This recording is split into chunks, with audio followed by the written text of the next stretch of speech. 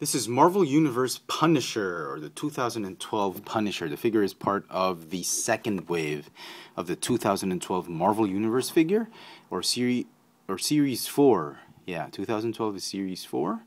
This is figure number 013, or the MODOK wave. Collect them all and put them all in little yellow jumpsuits, each sold separately. Haha.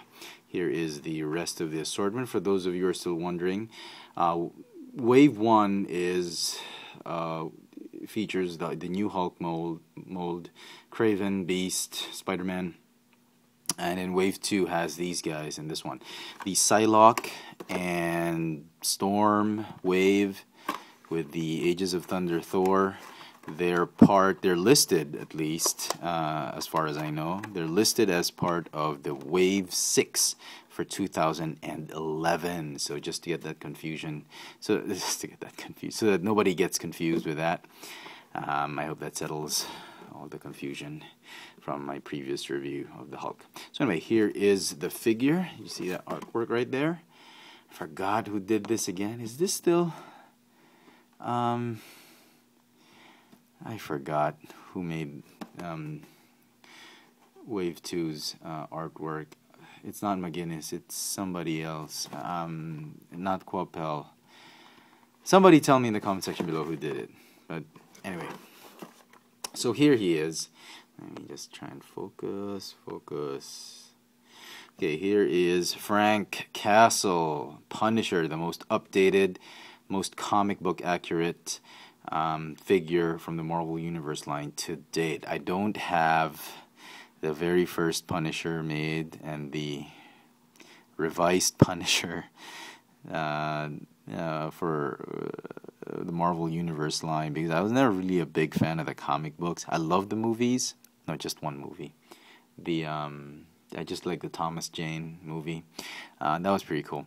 And I never really read up on the comic books for this guy, and that's why I never bought the action figures. I did have the Jim Lee Punisher, but I ended up selling that one because I was just really interested with the other figure that came with it, the Ninja, I think. I can't remember, but anyway, so this is technically the only Punisher, Marvel Universe Punisher I have, and I don't have anybody to compare it with. But I was on the fence on this one, wasn't really sure if I was gonna get it. I did pick it up, and then I thought, I was probably gonna sell it, didn't want to open it, but then I decided, yeah, what the heck, let me open it up. And as it turns out, it is a pretty darn good figure. It uses the Jim Lee Cyclops, Daredevil, Bullseye 2-pack body mold. It's got a ball jointed neck on a hinge. It's got a ball jointed upper torso, ball hinge shoulders, bicep swivel, hinge elbow, swivel wrist.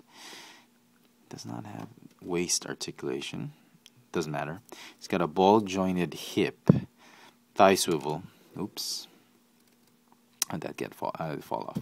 Double jointed knees, a calf swivel, and ball hinge ankles with the rocker joints on the ankle. So a very, very cool figure because of the new sculpt, and the way the details have been applied on him. He's got this really nice belt, has holsters for his pistols that extend up to his thighs.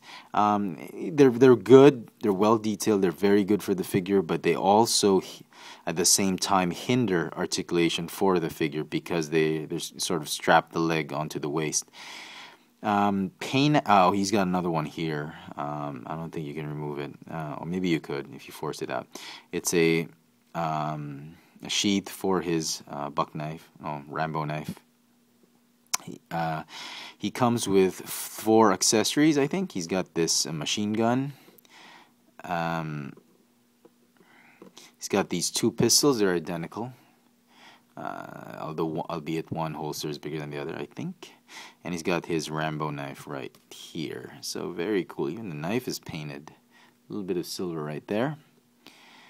I do wish they would have given him more guns. I mean, he is the Punisher after all. I wish they would have given him a rifle, a sniper rifle, not a sniper rifle, a heavy machine gun, maybe a Gatling gun. I don't know.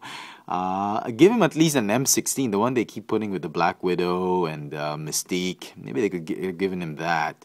But I mean, 3 guns and a knife, I think, is not enough for the Punisher arsenal. So, you know, if you have some leftover weapons from your GI Joes, maybe you can give it to this guy, because I think he deserves a lot more. Maybe at least a rocket launcher or something like that. He does not come with a trench coat, unfortunately. I would have wanted him to have a trench coat.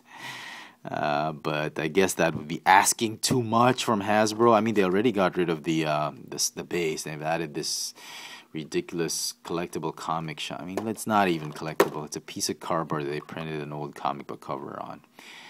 So very nice. Again, despite all the shortcomings of this figure, it is a very well made figure. It's got some really nice detailing on him. Look at that chest. The skull is painted on very well, and where the muscles, the grooves of the muscles are, they've actually added a wash, and even on the gloves to really highlight the dimensions of this figure. I mean, it's a really, really nice figure. I mean, even if you're not a big fan of the Punisher like me, you cannot help but admire how much Hasbro has put a lot into this. And I think largely, in fact, due to David Vonner, who's really done a good job with the Marvel Universe. But now he's with Jazzwares. So look out, Marvel. Look out, Hasbro. Anyway, so that's that. A very, very cool figure. If you're a big fan of the Marvel Universe, figures and toy line, big fan of the Punisher, definitely got to pick this guy up. Even if you're a casual collector, if you can see this figure on retail, definitely pick it up. A lot of collectors are after this. Some people are selling it for twice the amount on retail. I mean, ridiculous prices. I picked this up on retail, definitely. Not your conventional. I picked it up at a hobby shop in Green Hills. Not too bad of a price. So there you go. If you like this video, folks, don't forget to click the thumbs up icon at the bottom. Share it with your friends. Add it to your favorites. I post videos on YouTube on FX Friends and Chefatron. I also post some videos on Tech Sushi. There's several of us posting videos there. It's a great channel. Go check it out.